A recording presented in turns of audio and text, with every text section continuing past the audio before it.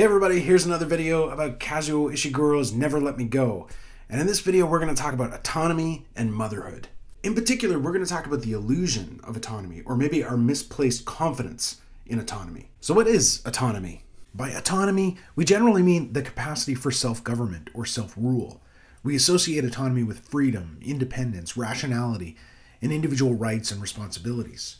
But what I want to talk about here is the way in which our sense that we are self-governing beings can sometimes lead to the belief that we are self-sufficient beings. That is, that we don't need anyone but ourselves.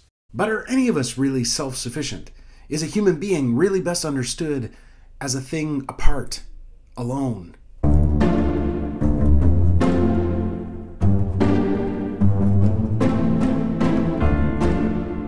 So I want to start by fleshing out our definition of autonomy. And in order to do that, before we get into Ishiguro's novel, I need to take a bit of a trip through early modern political theory. So stay with me. The idea of autonomy in the history of philosophy is often tied to Immanuel Kant, who made it the centerpiece of his whole moral philosophy. But what I want to suggest here is that we can really trace this idea back a little bit further to the social contract theorists, Thomas Hobbes and John Locke.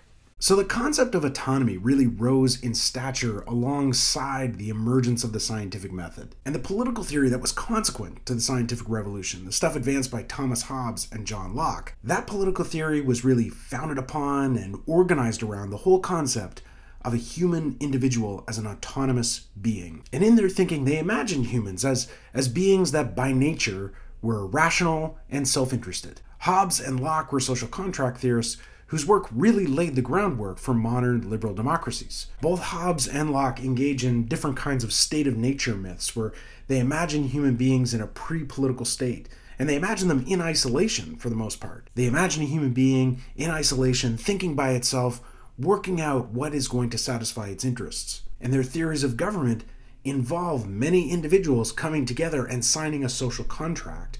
Government, for Hobbes, for Locke, and all social contract theorists, is really just a product of many autonomous individual human beings getting together and agreeing to live alongside each other.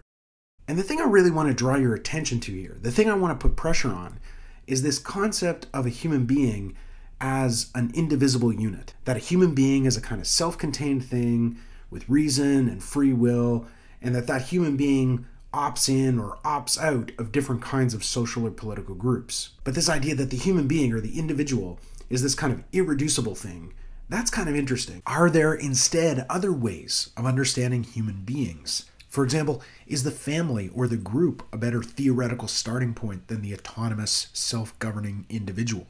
Are human beings better understood as separate, distinct entities, or rather as parts of a whole? Now, we ought to recognize that this conception of the autonomous individual being that I think emerges out of Hobbes and Locke does have much to recommend it. It's from these thinkers, really, that we get our whole conception of human rights. Insofar as we believe human beings are autonomous, we can see that they are rational actors who ought to have at least some control over their own lives, that they should not be enslaved or oppressed. But in Never Let Me Go, Ishiguro suggests that we might have misplaced confidence in this whole idea of human autonomy. Specifically, I think Ishiguro might be concerned with the ways that concepts of self-government or self-rule might give way to things like self-sufficiency or a sense of control or mastery over human life. In Never Let Me Go, I think Ishiguro wants to challenge our ideas of independence, individuality, separateness. And one of the ways he does this, I think, is through familial imagery. First, we need to talk about mothers. The children, the students at Hailsham, do not have mothers. They don't have families more generally, but I think the figure of the mother is particularly important here. In addition, they cannot be mothers. We know that the students of Hailsham have been sterilized. They are unable to have children of their own. Now, in one sense, this suggests the children at Hailsham are especially autonomous beings. They are cut off, separated from the very possibility of family. And the family is one of those things for all of us that should remind us that we are never totally autonomous beings. We all come from mothers, and even if we have not been raised by our biological mothers, it's impossible for us to be without a mother. Human beings are not self-generated. Someone else has to bring us into the world. against our choosing, right? Even before we have the capacity for choosing. We don't will ourselves into existence. And moreover, especially when we are young, our lives really depend on other people caring for us. And typically, this is the role of the family. I knew it!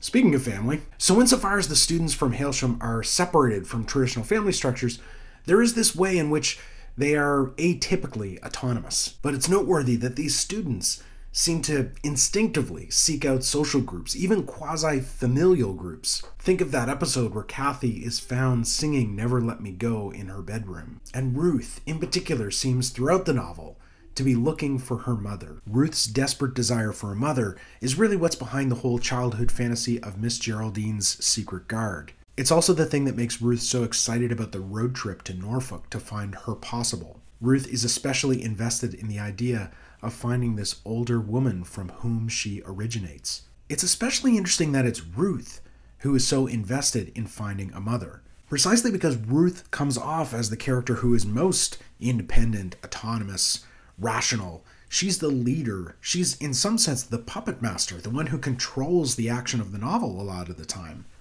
So it's interesting that that character seems to want to put herself in the position of a dependent by finding a mother figure. So it seems even though these clones have been brought into the world without a family, and even though the possibility of family is denied them, they still seem to instinctively reach out for each other. They need each other. The title of the novel is Never Let Me Go.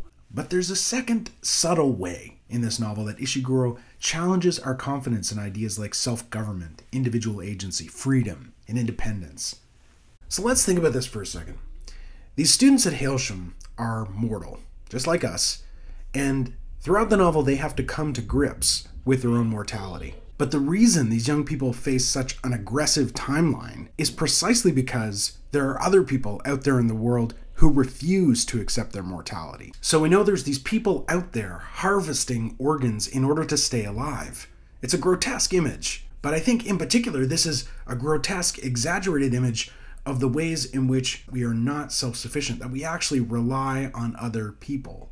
In particular, the people who live outside Hailsham rely on the bodies of the people who live inside Hailsham. The idea that we have achieved mastery over life, that we have achieved comfort or security for ourselves by ourselves, is often flawed.